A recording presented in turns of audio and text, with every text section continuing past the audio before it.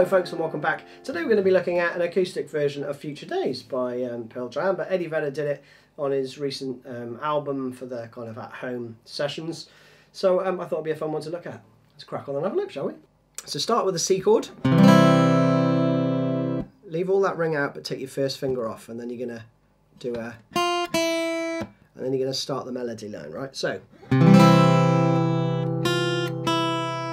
little finger on the 3rd fret on the B, first finger on the, back to where it is for the C shape, right? And then the open G. So again.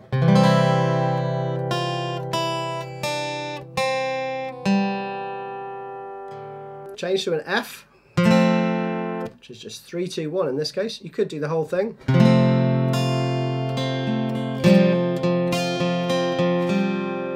Up to you. I'm just using the top part of it, to be honest.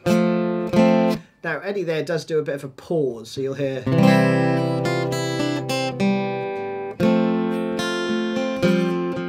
like that, right? But I'm playing it because it's just easier to get that into your head first. So the second bar is, and with the picking pattern, don't worry too much. He does a lot of this. Does a lot of that stuff, right? And just to fill out the chords. So pretty straightforward. Then you do a, take your second finger off and hammer back on. And at that point you take your second and third fingers off to go back to the C, right? So again.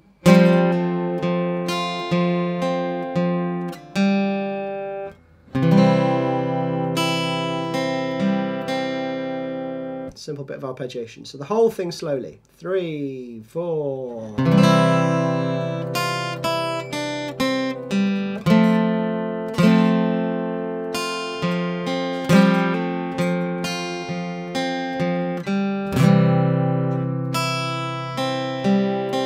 And when you get more comfortable with it, you can start adding some dynamics. So the root notes should be softer, okay? So when you play this, you want to make the 3rd fret there softer. So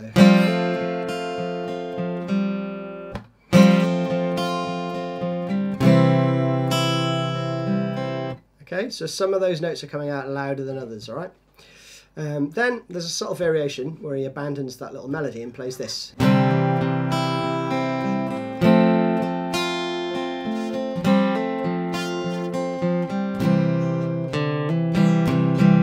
All you're doing there is playing a C chord, but without your second finger.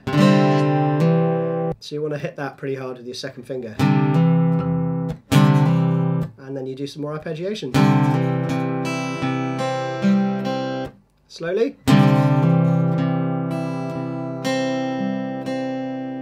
Back to the F.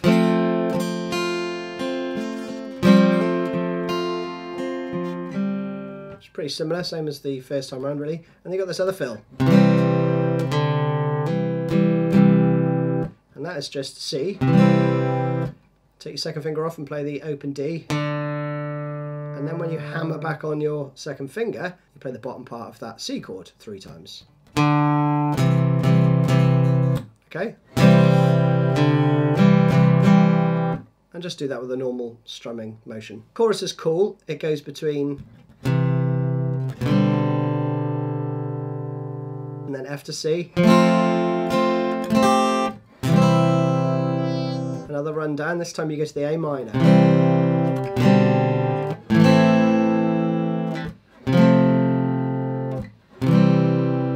With that F C again, right? But obviously there's some picking in there as well. So that goes like this.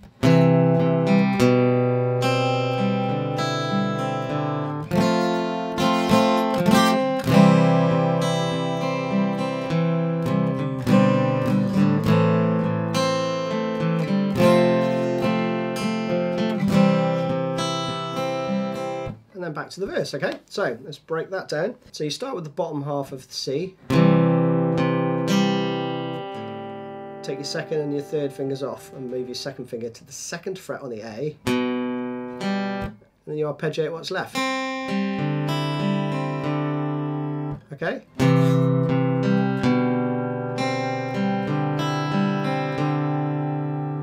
then to the F. Quite a specific rhythm though, which is 1, 2, 3, and then you put your little finger on the 3rd fret on the E. And then to C, with a bit of picking, okay? And then the second time you're going to play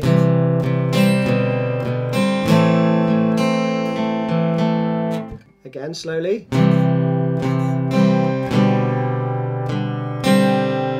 I'm not doing anything weird and wonderful there, it's just simple chords that my right hand's just picking out in a strummy pattern, right? So,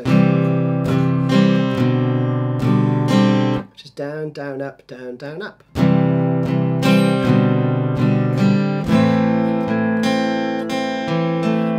Okay? Doesn't matter what you hit, right? Just get there. Okay, and then to an F.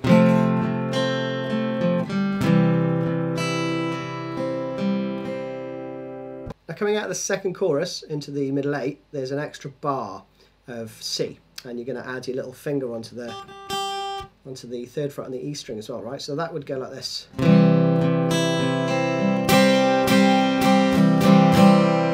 Okay, and it's up, up, up, down, up, down. And then into the middle 8 chords, they are pretty straightforward. G, A minor, G, C, G, A minor, F, G, and then G7. So it goes like this.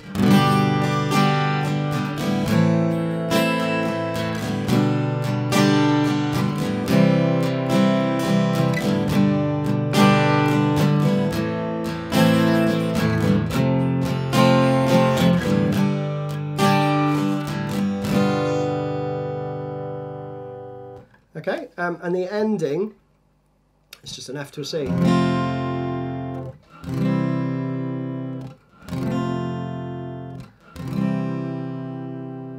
So that's it. Hope you enjoyed that one. See you again soon. Bye bye.